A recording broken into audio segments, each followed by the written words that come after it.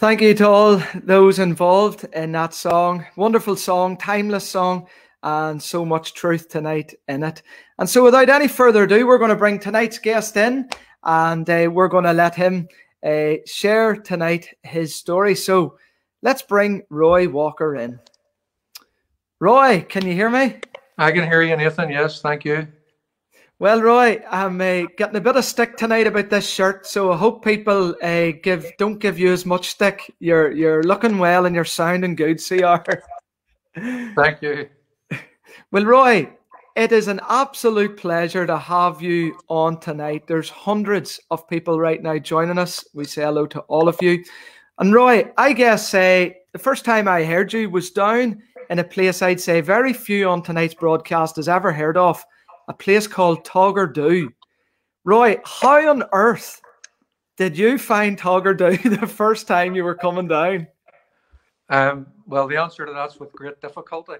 Well, no, look, I was well looked after, and I had a nice escort to show me where I was going. But you know, Toggerdo is close to my heart. Yes. I've met the most wonderful people, made the most long-lasting friendships from the genuine, warm, loving folk that I have been privileged to encounter down in Toggerdo. You know, and I miss them. I miss our one Monday night a month. With what's been going on in the world, we've been unable to meet face to face, and that's been disappointing. But yes, you know, we're counting the days until we can get back up again and start to see each other and fellowship one with the other. Definitely. Roy, it's really special nights, those. Even yesterday, the guy I was alluding to there, Keith, who was playing golf with yesterday, just before he got saved, started coming to those Toggerdo meetings and said to me, can't wait till tomorrow night to hear Roy. He used to just love sitting back, listening to the word, and some really great times, Roy. But tell me this, Roy, where are you actually tuning in from tonight? Where are you sitting right now? So I'm in at home. I'm in a field somewhere between Randallstown, Antrim and Ballymena, commonly known in our house as the Bermuda Triangle or the Ballymena Triangle. So yeah, that's home. Sitting with sheep out the back and donkeys at the front. So from an East Belfast boy under the sound of the shipyard cranes, boy, this is strange for me, let me tell you. And tell me this, Roy, do you enjoy food as much as the country folk here, or? I absolutely enjoy my food. I have an eclectic palate. I can eat most things, and yes, sometimes I don't know when to stop eating them, but yeah, I like my grub. Yeah. Well, Roy, as I was speaking to you, was it maybe last week? You told me you're not a big one for modern technology and all that, but you got on tonight really quickly, no problems, all of that. And so I'm absolutely delighted to be joined by you tonight. And we're looking forward to hearing what God has done in your life, folks. And please keep your comments, folks, as the evening's going along. Keep your comments coming and encourage. And I also want to let you know tonight, if you do want to get in touch after this, do get in touch, but we'll say more at the end. We're going to pray for Roy right now, and then we're going to just let Roy go for it and share what God has done in his life. So if you're a Christian at home right now, please do pray with us. We're trusting tonight. We'd love to be doing this all together, but unfortunately we're doing it like this. But we're getting this out. There's hundreds of people right now tuning together. And I know out of it, there's probably people listening. And maybe tonight you don't know Jesus. You've heard about him, but you don't know him. Listen, tonight, what God has done in Roy's life, he can do for you. So we're praying for you as well at home. So Father, we come to you and we thank you, Lord, that you have a heart for people. Your heart was so compassionate towards people that you were willing to send your son to die for each person who's listening tonight, myself included. Father, we thank you, Lord, that you have a plan for every life. There is purpose. No one's listening to this tonight by accident. And so, Father, I pray tonight as Roy will share his story, we thank you for him. We thank you for his willingness, Lord, to come on here tonight. And Father, I just pray that you'll bless him. And Lord, we pray tonight that somebody will want the same experience of knowing that you're right with God and ready for eternity. In Jesus' name, Amen. Amen. Amen. Over to you, brother. All right. Thank you. Thank Bless you. you. Bye-bye. Thank you so much. And can I add my own welcome to everybody who's tuning in. I hope this finds you well. And I'm not at all insulted at being referred to as Roy Johnson. I know who Roy Johnson is. But it reminded me of a story, and some of the guys may have heard this story before. My name is one of those names that people have usually a comment to make about. And my backstory is football. Obviously, some of you know that. But when I was managing Crusaders on the Shore Road in North Belfast, obviously quite adjacent to the Whitewell Tabernacle. And Pastor Jim McConnell, who used to come to the odd game, and we used to frequent the church for refreshments and things, some of the players. Jim asked me, would I conduct the opening of the youth hall at Whitewell when it was sort of been ready to be completed. I said I would be delighted to do so. And so I turn up on a Saturday morning. There's a decent crowd is gathered, and Jim speaks, and then he's about to introduce me. And just as he is, this lady shuffles forward with her penny on and the slippers. And she looked at me, and she looked at a poster, and she looked at me, and she said out loud, that everybody heard, she said, I thought it was the real Roy Walker. And she said, son, if I'd known it was you, I wouldn't have came. And so I've been called some things, but I am the other Roy Walker. I am not the real Roy Walker, the one who tells jokes. I'm the other one. What we do have in common, other than a name, is we're both from East Belfast, and I'm very proud of my upbringing. Kitchen House, bottom of D Street, a few streets from the Oval football ground where I would have went to as a boy. But look, I really want to chat tonight on two things. Because football has a bit of an involvement in this, I thought it would be like the game of two halves. If you would indulge me, and I'll tell you a little bit about growing up and about my life. And then I really want to get into the part to talk about what I think's current at the moment, the amount of fake news that's doing the rounds. And so if I was given a title to this talk, it would be The Truth of Fake News, and how we need to discern who we're listening to.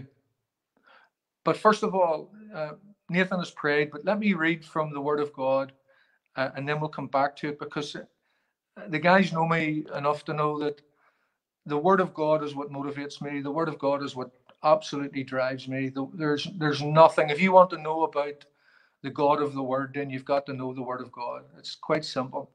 I found out more about the Lord Jesus Christ through his book, the Bible, which is actually an autobiography about him. It's all about him from start to finish, from Genesis 1:1 to Revelation 22:21. It's a book about a person. And that's the person who I want to really talk about tonight, and seek his influence over your life and over my own life. So I want to read from just 3 verses to start with from Luke's Gospel. From the book of Acts, where it's Luke speaking, Acts chapter 1, the first 3 verses. And Luke, of course, is a physician. He's a scholarly man. He's an educated person. But he's also a witness to the things that have been taking place at that time when the early church was formed. And he says this, writing to his friend. He said, the former account I made, O Theophilus, of all that Jesus began both to do and teach, until the day in which he was taken up, after he, through the Holy Spirit, had given commandments to the apostles whom he had chosen, to whom he also presented himself alive after his suffering by many infallible proofs, being seen by them during 40 days, and speaking of the things pertaining to the kingdom of God.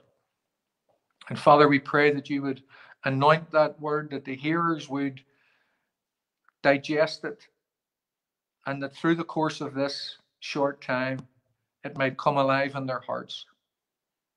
In Jesus' name, amen. Amen. So let's come back to the scriptures. Tell you a little bit about me.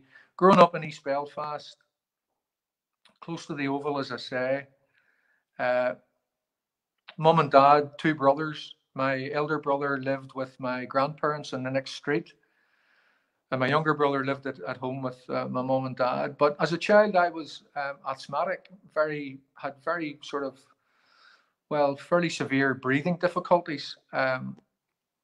And so when I was maybe 7 years old, my mum and dad decided that they would move to the smokeless zone area of Ballybeen to get away from the smog as they seen it. And as a family, I left Mersey Street Primary School, which is right adjacent to the Oval, and moved up with my parents. But the irony of that story was this: that whilst we moved away from a coal fire, away from a small terraced home, into a bigger house that had, you know, centrally heated, much better, much more conducive to a healthier lifestyle. My mum and dad both smoked 40 cigarettes a day. And the beginning of their fake news was they thought by moving us up to what they called the country in Dundonald, even though they continued to smoke, they had no idea of the damage that might have been doing to all of us. They were told that as long as it was them that were doing it, that was okay. It wouldn't have any effect on their children. But in actual fact, it had a negative effect. And that continued right through my teenage years as well. But mum and dad were ignorant. They didn't know. It wasn't that they didn't care. It wasn't that they didn't love me. Of course they did. But they just didn't know. But my out was football. At school, primary school, I played football. And when I was 12 years of age, I was I was scouted by Manchester United when I was 10, but I couldn't go until I started secondary school. And so at the age of 12, night, leaving Aldergrove, not a pleasant experience at all, with the plane flopping about, me not dealing with it terribly well, and arrived at Manchester United. George Best, Dennis Law, Bobby Charlton, wonderful football team, just won the European Cup, and what an experience for a young boy, first time out of Belfast actually, and arrive in Manchester. And so from I'm 12 until I'm 15, on school holidays, etc., I found myself over at Manchester United.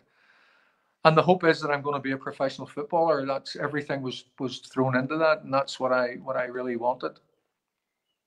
But before the last time I went, I'm 15 now, and went to what I thought was a disco in Ballybeen. Turned out to be a gospel meeting, and that night I heard the gospel. I heard it in song and I heard it in testimony. And remember going home and just in my own bedroom, getting on my knees and asking the Lord to come into my life. And so what I didn't know at the time was that would have prepared me and helped me through the disappointment of being told by Manchester United that actually, you know, you're not good enough. You're not going to make it as a professional football player in England. And so you can guess, one of the emotions at the time I can remember was, how am I going to tell my mates? How am I going to tell everyone that who think that I'm a really good footballer and probably was in my own peer group at home? But when I get out into the broader football community, they were way better players. But I did. God's grace was sufficient. It always is. And whilst it was desperately disappointing, I went to Luton Town after that, and well, it just wasn't going to work there at all. And came back home, signed for Ards, and made a career out of playing for Ards and Glenavon for a season, Portadown, and ended up at Crusaders, both as player and player manager. But you know, the part of my walk with God was really very tenuous back then, because I wasn't involved in a youth group. There wasn't that care, there wasn't that grounding, if you like, for me to get involved with. And whilst I don't blame anybody for that, that was my own choosing, more or less. It was just one of those times when, now looking back, I realized the importance of fellowship. I realized the importance of being with other believers. In fact, I realized the importance that I can't make it on my own, that we need each other, that we're a body, and the body functions best when all the parts are working together. But the real turning point in my life came.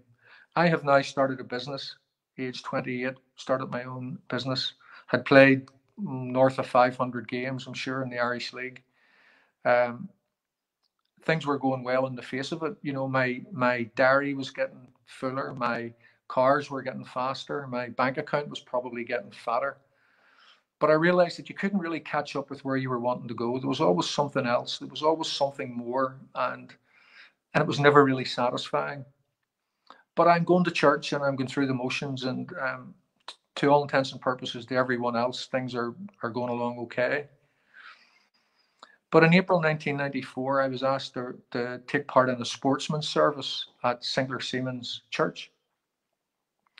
And Sinclair Seamen's, if you're familiar with it, it's down at the docks in Belfast. And the pulpit's the shape of a boat. It has all the hallmarks of being on a ship. There's a spiral staircase leading you up to where the capstan is. There's a bell. It just looks like you're on a ship. And sad to say, and this is not a fake news story, this is a true story, I was sick on a lilo in Spain. So I don't particularly like the water. Still don't to this day. Have a shiver when I think about being on a boat somewhere. But I'm walking towards this pulpit, starting to feel sick. And it's almost like the Lord saying to me, lukewarmness doesn't cut it with me. You know, lukewarmness I'll spew out. And I get into the pulpit, and I can remember two of my friends, two footballers, Philip Mitchell and Johnny Jamison, were sitting in the front row, also taking part in that service. And I remember asking the people to give me a moment. And in that moment, I stood in that pulpit and I confessed to the Lord. I said, Father, I'm sorry. I've been playing at this. I've been going through the motions. I have not really made you first. I have not put you first in my life. And the verse from Matthew 6:33, seek ye first the kingdom of God and his righteousness, and all these other things will be added unto you. And if I'm being totally candid with you tonight, and I hope you will be with yourself, we were putting the other things, I was putting the other things before God. And that doesn't work. And God can't use you, really, couldn't use me the way I should have been used, certainly in a sporting arena where there was opportunities. And from that night, the floodgates opened, and really what happened to me was I started to go the length of this country and other countries, sharing my faith, sharing testimony, telling of the good news. But I was saying earlier on, when Nathan and I were chatting, I had an experience on an aircraft coming back, the last flight out of Heathrow, and coming back sitting between two chaps, and I'm sitting in the middle with my Bible opened and reading in the book of James, the 5th chapter, about Elijah being a man of like passion such as we are. And I paused, and I could feel and hear almost that inner voice saying to me, read that again. And I read it again. Elijah was a man of like passion such as we. Read it again, and I read it again. And I'm having this conversation in the theater of my mind with the Lord and saying, Lord, I've read it. I know Elijah was like us. And I could almost hear the Holy Spirit say, that's not what I'm wanting to get to you today, Roy. The question for you is, are you like Elijah? Will you trust me like Elijah? Elijah prayed and men fell. Elijah prayed, fire fell. Elijah prayed, rain fell. Bottom line, Elijah prayed. And I purposed that night that I would not only pray, but I would read and I would study. I would study God's word every day. And now, almost 30 years later, I can confidently say I've been able to do that. It's been a joy to get to know the Lord more through his word. And I do study it every day because it means so much to me. I know that everything in it, sacred pages, is the truth. John 17:17 says, thy word is truth. And in this day, in this age in which we live, aren't you looking for truth? People are desperate for truth. People are desperate for something that they can actually say is the truth. There's that many voices. There's that many things. And, you know, I do some work for BBC, previously on the radio, but this year more on the iPlayer. On like, for example, last Saturday I was at Crusaders versus Linfield, and if you tune into BBC Sport and go onto the iPlayer, you would have be able to hear the commentary. And if God spares me this Tuesday night, I'll be at Coleraine v Linfield, and I'll be talking about the game. And I will be like the other Roy Walker, just say what you see. And that's what I hope I do. But I was reminded of the differences between the radio commentary almost and the commentary that you would hear if you're watching the pictures. You see the same pictures that I see, so I can't bluff you with the pictures. But I was coming out of a game one time and a man said to me after doing a radio interview, he said, Roy, you know, I love listening to you on the radio. I think he said the wireless actually. And he said, you know, see when you're doing those foreign games, how do you get all those foreign names right? To which I replied to him, how do you know they're right? Because he's listening to it. He can't see it. And it just struck me that how do you know what you're listening to? How do you know it's right? How do you know that what you're hearing, and we're going to be hearing all sorts of stuff reference exiting this pandemic. People are being prepared to fail almost, and that we're going to be telling people about mental health issues. And whilst they're real, there's a real heightened attitude of getting news out there quickly, getting almost bad news out there, almost preparing people, as I would say, to fail. And yet when I read the Bible gives me a completely different perspective of what's going on in the world. Completely different. And so whether it's fake or whether it's true, the question is, who are you going to believe? And the answer to that is, it depends on the source. Can you believe the scriptures?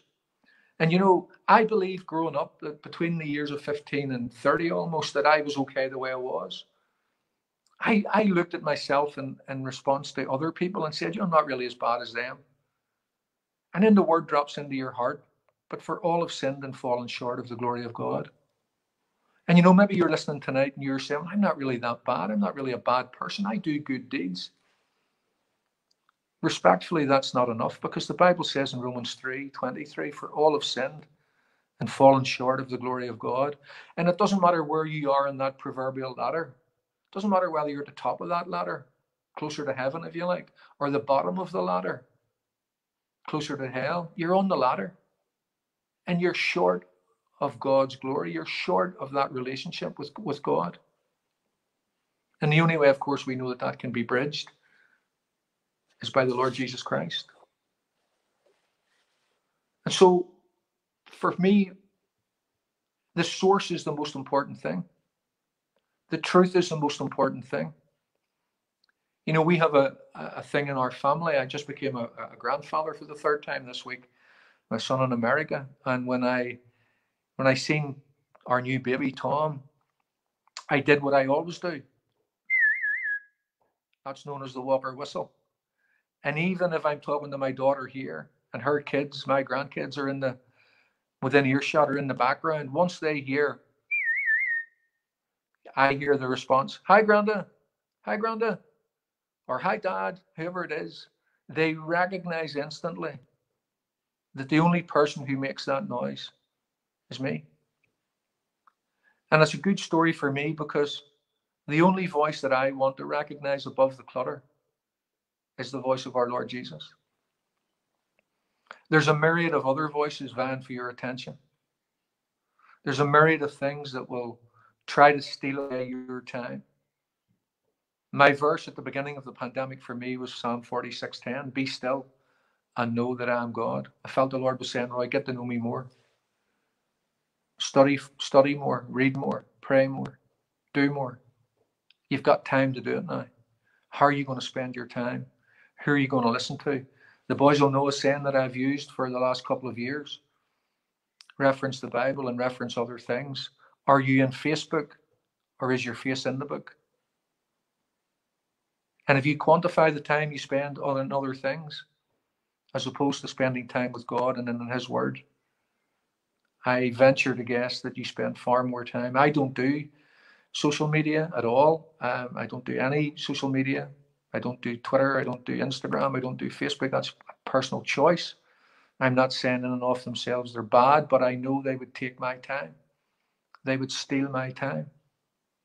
And I don't want that to happen. I'm quite content to study the Word, to study to show myself approved unto God, a workman who need not be ashamed, rightly dividing the word of truth. And that says it can be wrongly divided. But look at Crusaders. I always muse over the fact that Crusaders, the God Squad, they called us. On one hand, we were the Hatchet Men. That's the crew's nickname. On the other hand, we were the God Squad. So we could kick people and love them. That was okay. We could get stuck into them. I remember going to Windsor Park one day when they were lamenting about how physical a team we were. And my pre-match talk to the boys was, look, guys, they think we're going to kick them. For crying out loud, don't let them down. Get stuck in. And somebody said, have you a verse for that? I said, well, actually, I do have. Fight the good fight. Lay hold of eternal life. At Crusaders, it was a marvellous time. It was that wee loyalist enclave on the Shore Road. Had people from Dublin, had 6 players from the south who mixed so well with our players. And one sort of semi-funny story was I was summoned one day as the manager to meet with one of the, if I could describe him kindly, as the head man of one of the paramilitary organizations. And he had wanted to see me. And so I met him at the ground, and he said to me, son, you're signing a few of them boys, from, and I went from down south, and he went, yeah, you're signing a few of them. I said, I am. I said to him, have you a problem with that? Son, no problem as long as we're winning. So I often, thank goodness we had a good team and we continued to win, because I hate to think what may have been the outcome had we not. But Crusaders was a great time. It was a time we went around the country. We went to foreign countries through Europe. Every country I went to in the world, I would have got tracts printed in the language of the country. I would have shared the gospel in the language of the people of that country. Don't know whatever happened. Don't know whatever came out of that. But I know even some of our non-Christian players would have been putting tracts when they said they fell off cars. They put them back on. They handed them out. So I don't believe in my heart anything was ever wasted. But one story I must tell you about Crusaders was one of our backroom staff was with his adult son one day, and I was sharing the gospel with him. And he said to me, there's no excuse for him not being saved, beckoning over to his son. And I said, you're absolutely right. By the way, what's your excuse? What's your excuse for not being saved? And you could have heard a pin drop. But I thank God that the following Tuesday night, he got saved. On the Thursday night, his wife got saved. And not many weeks after that, the same son got saved. So the Lord is good, and I've been blessed at all the football clubs I've been at. I've seen the hand of God working in people's lives, drawing people onto himself, and then them coming to faith. Many a story I could tell you about just the change in lives that after all, we're told to go into the world and preach the gospel. And my world happened to be a sporting environment. Yours may be also, or maybe something different, but you can be a visual representation of the love and the goodness of God. And you can let God use you. And that's what happened in my life. So I want to tell you about the news that people hear. We need to discern whether it's true, whether it's false. So let me run through some of these things just quickly that I really do want to say to you tonight. I want to encourage you, but I want to challenge you at the same time. Here's the definition of fake news. It's a term that's come to mean different things to different people, but defined it as this: fake news are news stories that are false. The story itself is fabricated with no verifiable facts, sources, or quotes. None. It's a made-up story. It's designed to deceive you. And of course, we know who the arch deceiver is. And I must say, the greatest deception the world will ever encounter is yet to take place, as Satan, the Antichrist, and the false prophet, Satan's masterpiece of deception, the Antichrist, will hit the world scene, completely mimicking God the Father, God the Son, and God the Holy Spirit. An unholy Trinity versus the Holy Trinity. And he will come and he will be so deceptive that he will deceive many, many people. It's happening now, even with people, notable Christians, falling away. Like huge chunks of ice off an iceberg. They're falling away. They're giving into the world. They're giving into things. They're believing the lie. They're going down the route of evolution versus creation. They're taking the Bible and they're distorting it. And it's happening. And the greatest deception will happen when the Antichrist hits this scene of time, which will come when he comes to power over 3 nations, then over 10. And that's a talk for a completely different time. But would you agree the world's in a right old mess? The world is in complete turmoil, not just because of a pandemic, but generally speaking. Wars, rumors of wars, all over the place. Things are tough. And people usually say, when they say to me, well, what's the world coming to, Roy? What's the world coming to? And I say, well, it's going to come some stage to an end. But we need something. We need more. You can't just say that. I say, well, I can, because that's what the Bible says. But the problem is that you're not listening to who you should be listening to. You need someone to believe in.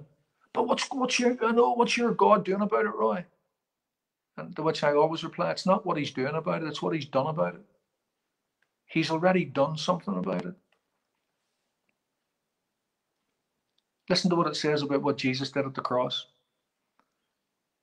Having disarmed principalities and powers, he made a public spectacle of them, triumphing over them in it at the cross. Colossians 2:15. Jesus went to the cross and publicly defeated Satan, publicly defeated the evil in front of everyone. And the resurrection of Jesus Christ was a bodily one. Following his resurrection, he presented himself as proof that he was alive. He offered himself to be touched, revealing his crucifixion scars. He ate with the disciples. He presented clear evidence that he had risen from the grave.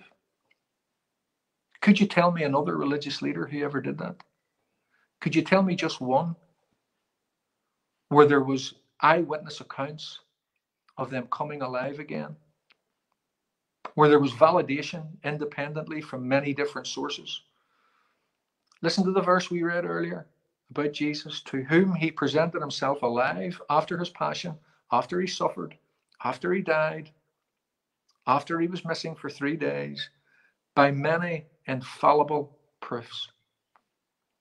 That's a legal term that's used in a court of law. It means solid proof. Solid, no room for doubt. And that's what Christ did, how he presented himself. Incidentally, today is Pentecost Sunday. It's referred to in many places as Pentecost Sunday, the 50th day after the resurrection. And for 40 days, Jesus ministered to the people. He showed himself to the people, to the disciples and others. That would stand up in a court of law, would it not? Eyewitness accounts of what actually took place. Not what people think took place, but what actually took place and recorded in the scriptures. Don't you want to know right from wrong? Don't you want to know truth from error? Don't you want to know that what you're doing is right and in accordance with the will and the word of God? The Holy Spirit will lead you into all truth. Listen to what the Bible says on the two contrasts, the enemy on one hand and the Lord on the other hand. The Lord's speaking to religious people in John 8, and he says, you're of your father, the devil, and the desires of your father you want to do. He was a murderer from the beginning, and he doesn't stand in the truth because there's no truth in him. When he speaks a lie, he speaks from his own resources, for he's a liar and the father of it. But because I tell you the truth, you do not believe me. But then he said this later on in John's Gospel, 16th chapter. However, when he, the Spirit of truth, has come, he will guide you into all truth. He will not speak of his own authority, but whatever he hears, he will speak, and he will tell you things to come. Isn't that interesting? That there's a conversation going on in heaven, Father, Son, and Holy Spirit. Whatever the Holy Spirit hears, he delivers to us, telling us of what's coming down the track, telling us. I say when I'm talking about prophecy, prophecy is only history written in advance. Prophecy is telling us what will happen, what's going to happen. And Jesus said, I tell you the truth. And because he tells us the truth, we can detect fake news everywhere. You're told it's okay to be as you are, you'll be okay. We're told that all roads lead to heaven. That is simply fake news. The Bible says in Proverbs 14:12, same verse in Proverbs 16:25, there is a way that seemeth right unto a man, the ends thereof are the ways of death. There's a way that seems right, but if you start on the wrong way, what happens? What's the outcome? Then you end up at the wrong place. You can't start on the wrong road and end up in the right place. If you start on the wrong road, there's a way that seems right. All roads lead to heaven. No, they don't. In fact, it's a narrow way that leads to heaven. Jesus said it, I am the way, the truth, and the life. No man cometh unto the Father but by me. That road, that path, it's narrow. Wide is the road, and many will travel thereon. Narrow is the way, and few there be that find it.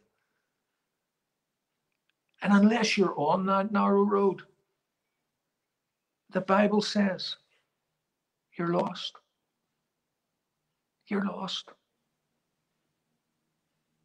But if you listen to the word of truth, Jesus said to the Jews who believed him, if you abide in my word, the scriptures, then you're my disciples indeed, and you shall know the truth, and the truth shall set you free. Truth in itself doesn't set you free. The truth's all around us. But when you know the truth, when you know Jesus Christ, I got to know him better in April 94 in a pulpit when I told him, Lord, I'm all in. I want all of you. I want to serve you. I want to give you my life totally. I have lacked nothing. It is the greatest life, the greatest journey, the greatest peace, the greatest source of happiness ever, the greatest contentment. Don't you covet contentment? To be content. Ask a young person, I say this often, ask a young person, what do you want out of life? I want to play for Man United. I want to have a big car. I want to have a big house. I want to have a great job. I want to have lots of money. Ask an older person, what do you want out of life? Oh, son, I just want to be content. Boy, they've got it right.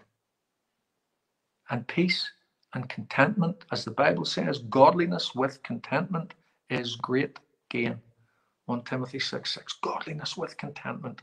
To be right with God, and the stuff that you need follows. But being right with him is the important thing. You can't know the truth unless you believe in Jesus, unless you abide in his word. And I'm fed up listening to people saying about, oh, well, the Bible, sure, Roy, you know, it's an old book. It's lost its relevancy. Really? That book is as up to date, as current, as topical, as relevant, and not only for today, but for tomorrow, because it's a book about the past, the present, and the future. Read Revelation 1, and that'll tell you that. Write these things down, says the Spirit to John, the beloved, the things that thou hast seen, past, the things that are, present, and the things that will be, future. Why? So that we can benefit from it. We are without excuse. But it goes back to, you listen to the fake news because you want it, because it suits your lifestyle. Fake news, I'm going to say this to our churches across the nation. We shouldn't have closed our doors, because there's not one verse in the scriptures for any reason tells us that we're to stop meeting together. Not one. Not one. We took a choice. We took a decision. And my fear is that we'll lose Sunday night services. Can I tell you, if you're involved in church life, let's get back to meeting again. Let's do it socially distant if we have to, but let's get meeting again. Let's get back in the building again. Because we need that. We need that social action with each other. And I could say a whole lot about that, and I could give you all the verses about that, and I could go back into the Greek and into the different texts and tell you that, but there's not a verse that says we shouldn't meet. Do you know who's happy when we don't meet? The enemy. When we don't get together, he is happy. Because when 2 or 3 of us gather together in Jesus' name, Jesus' presence is himself with us. Another sermon for another day, perhaps. Let me wrap this up, because I know times, I'm watching the watch. I don't like watches and time, but I have to adhere to them. It's fake news when you're told you're okay the way you are without doing something. That's fake news. That is absolutely the wrong thing. That's simply not true. I'm sharing with you my grandson Tom, born this week. He's like 3 days old at the moment. Praise the Lord. But Tom, like everyone, is shaping in iniquity. We come into the world like that. It's not pleasant to say, but it's the truth. And we need to do something about it. We need to, at some point, get off that road and get right with God. And when Jesus said, if any man would come after me, you want to follow Jesus. He must deny himself, take up his cross, and follow him. Why? Why follow him? Because followers can't get lost. If we follow him, we'll travel the road he traveled. And the end of that will be a wonderful eternity spent with him and those whom we love. That's why it's vitally important that we make the right choices. That's why it's so important. Jesus said many times, I tell you the truth. I tell you the truth. I tell you the truth. Except the man be born again, he cannot enter the kingdom of heaven. Then an emphasis in John 3 says you must be born again. Why would that be? Because if you're born once, you die twice. But if you're born again, born twice, you only die once. Because at the end of your road, you'll live for all eternity with him. You must be born again. Nicodemus said, Lord, how can a man go back into his mother's womb a second time? And Jesus said, but the flesh gives birth to the flesh. It's the spirit. There must be a spiritual new birth. And that comes when we ask Christ into our heart. So quickly, are Jesus' claims true? Is this Jesus who said you must be born again? Are his claims true? The Bible said hundreds of years before it would happen that Christ would be born of a virgin, Isaiah 7:14. That was fulfilled in Matthew 1. Said he would be rejected by his own, Isaiah 53:3. That was fulfilled in John 1, chapter 11. He came to his own received him not.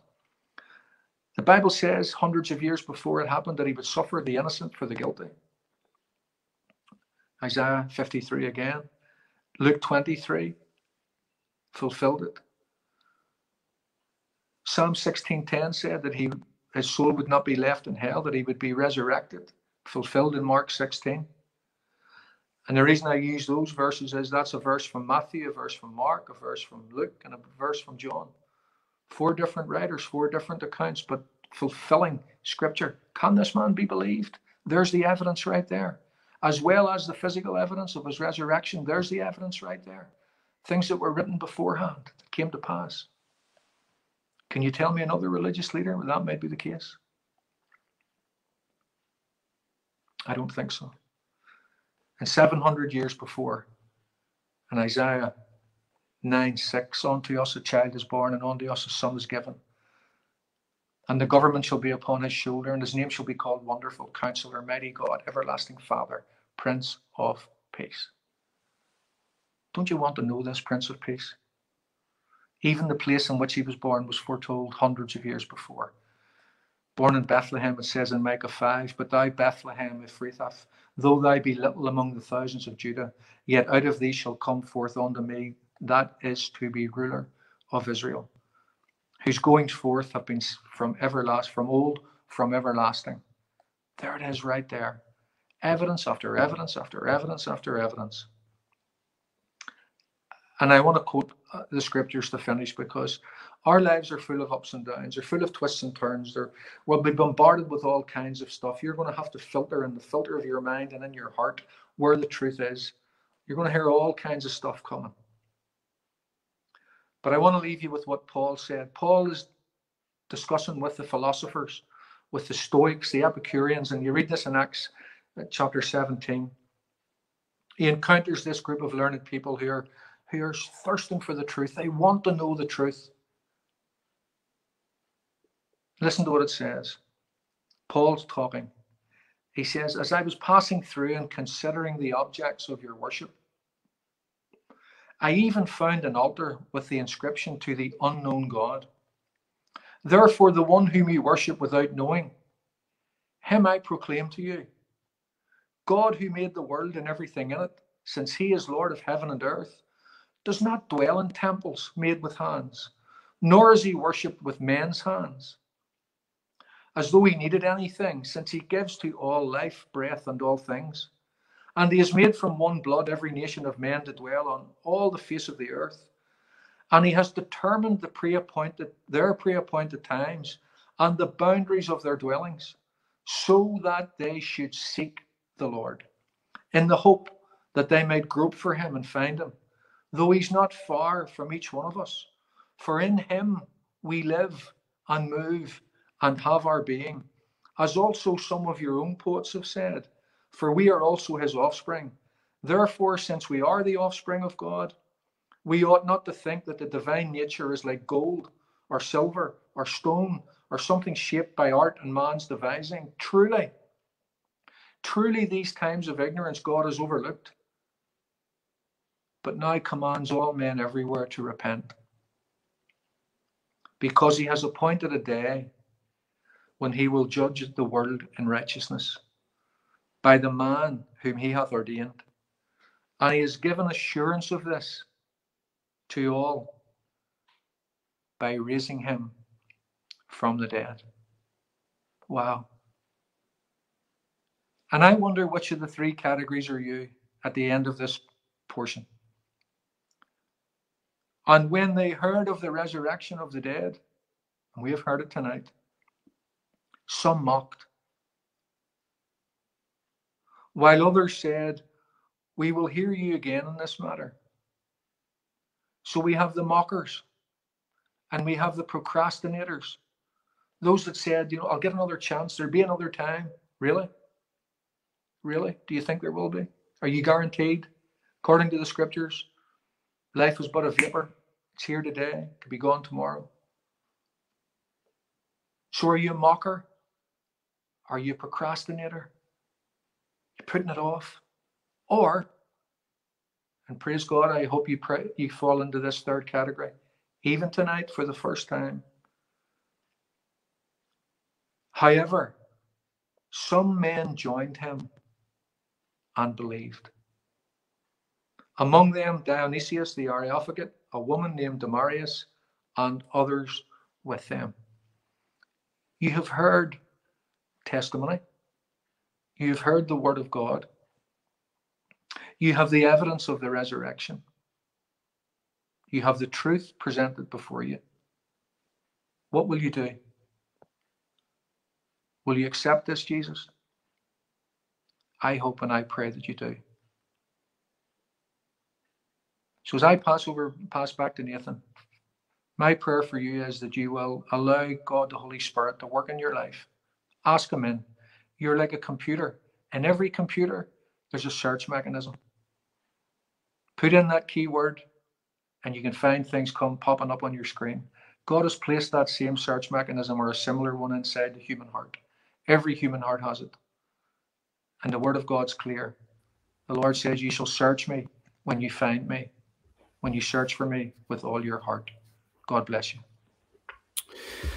Wow, Roy, where do you start there? Thank you so much for opening up your life, opening up also what God has been putting on your heart to share tonight with us, folks. And that's all Roy can do tonight, is deliver to you what he feels God has asked him to say. And tonight, folks, please do thank Roy for being with us. But look, we have just a few minutes left and we really want to press in. Roy, you have laid down the facts. There's so much fake news out there, but the facts have been laid out. The truth has been laid out. And if you tonight realized, you know what, Jesus is real. Mm-hmm. Jesus is who he said he is. And I know tonight that Jesus is going to come back. If you know tonight that you're not ready for that, then I'm going to ask Roy just to lead you right now in a prayer or some way that you can respond to God right now. Out of, well over 500 devices listening, there's got to be someone listening who knows that you don't have the real thing. Roy, would you be willing to lead people in a prayer right now? Mm-hmm. Okay. Heavenly Father, we thank you for your word. The entrance of which bringeth light. And our prayer tonight is that all who listen would be honest with themselves, would do what you say, would examine their own hearts, would see whether or not they have the confidence that if it ended for them tonight, or if the clouds did break, they know for sure that they would make it all the way to glory to be with you. Lord, many have been sold a lie that we're okay the way they are. We'll get another chance. And yet we know from the scriptures that tomorrow's promised to no one. But today is the day of salvation. That's right. Today, your word says, if you hear his voice, harden not your heart. Yes. And so I pray, Lord, that those who are listening tonight, who are undecided, who are unsure, could pray a simple prayer of faith such as this. Dear Lord Jesus, tonight I realize that I have sin in my life. Forgive me, cleanse me, wash me anew, and fill me with your precious Holy Spirit who will lead me into all truth. I pledge tonight that I will follow you, that I will serve you, and that I will worship you in spirit and in truth. Thank you for the finished work of the cross. Thank you for saving me. Thank you for delivering me. And thank you that you have a plan for the rest of my life. I bless you tonight in Jesus' name. Amen. Amen. Amen. Praise God. And folks, if you have prayed that tonight, if you have asked Jesus into your life to forgive you and you've given him your life, would you get in touch with us tonight? Right away at the end of this broadcast, drop us a message. If you know Roy personally and you're happening to be listening tonight, get in touch with him. Get in touch with somebody tonight. Don't go alone at this journey now, okay? Don't go as a lone ranger. You need to get plugged in with other people. So get in touch with us. Also, Roy was really encouraged to hear about how God, you had really for 15 years had been sort of just going through the motions. Yeah. But how God just came and just burdened you to really lay it all down. And so trust tonight, folks, you're really getting that challenge tonight. Don't go half-hearted at this. You'll not get much out of it. But what you put in, you will. So go all guns blazing at this. Go all in for the Lord Jesus. And I'm telling you now, you will find that peace that Roy has. You'll find the joy that Roy has. And you will be fit to turn around and say, he's no disappointment. Amen. So tonight, folks, give it all over to him, whatever is going on. Roy, thank you for being with us tonight. What a blessing. Pleasure. And your passion for the word, I have found that infectious tonight. Roy, tell me this. Have you any time this week to put the feet up, or is it busy this week? No, look, it's okay. I always make time, especially we've got this good news of an addition in the family. So they're 3,000 miles away, but we're making the time to try to connect as best we can. And look, a good balance. The Lord, Proverbs 11:1, the Lord's all about a good balance. It's a perfect balance that pleases the Lord. So I've got to make time for my family, and I've got to make time for my work, and I've got to make time for my friends and what's important. So well, never overburdened. Very good, very good. And I've seen a few congratulations messages coming in. So from us all, Roy, congratulations to you, and we'll be thinking and praying much that God will just tell the people that really encouraged me, Roy. You got to lead a lot of your family to the Lord. Yeah. So you just tell the folks how God moved in that way.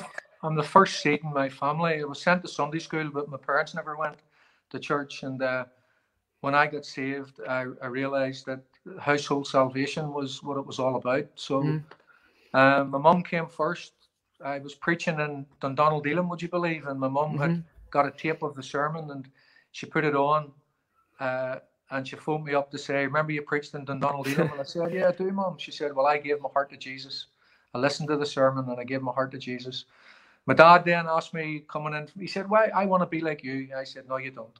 I have let the Lord down. If you come to faith, you'll be a brand new pen. And he said, he quoted Acts 16:30 and didn't know it. He said, what have I got to do to be saved? I said, the answer is in the next verse, Tommy. Believe in the Lord Jesus Christ, He said, I do believe. And led him to the Lord. It was lovely. And then my brother got bad news about cancer, and he told me off for not speaking to him. He said, we never get time together. And I quoted him 1 Corinthians. I said, do you believe that Christ died for your sins according to the scriptures? He said, I believe. I said, do you believe that the Lord raised him from the dead according to the scriptures? He said, I believe. I said, do you believe that he's coming back again? He said, I believe. I said, do you believe that if you pray a prayer, you'll be saved? He said, I believe. I said, well, I'm going to pray it and you follow me. And I prayed it and he prayed it and he came to faith. Wow. And his family said, what a difference we noticed in him. What a change in a life. Praise God. But look, we sing the song, don't we? There is no secret what God can do. Yes. What he did for others, he can do for you. I dare to believe him, I dare to trust him, and I dare to put his word out there and watch what he does, because it can't return void. That's right. Possible. Yeah. So there you go, folks. There's just a wee added blessing at the end there. If you're praying for your loved ones, you keep on believing. Don't give up, folks. Yeah. God, his arm hasn't decreased and it hasn't shortened. He's still able to save tonight. Folks, God bless you. Have a great night. Sleep. And if you have gave your life, get in touch with us tonight. And Roy, again, thank you so much, brother. Pleasure. And look here, make sure you go easy on Coleraine now on Tuesday night, all right? I have no allegiance to either team. God bless you, Roy. Bless you. Good night.